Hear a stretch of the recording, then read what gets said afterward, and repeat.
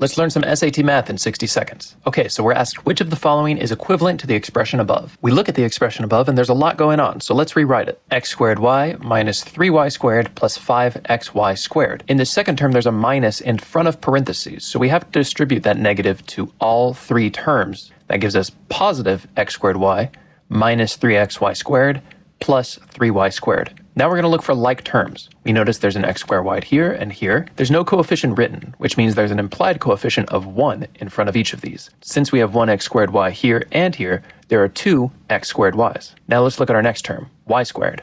We have one here and here. There's a negative 3y squared here and a positive 3y squared here. So when we add them together, we get 0 y squareds. Lastly, we have xy squared. There's a 5xy squared and a negative 3xy squared. Together, that makes 2xy squared. So our final answer is 2x squared y plus 2xy squared. Subscribe and follow for more Radiant Math tips.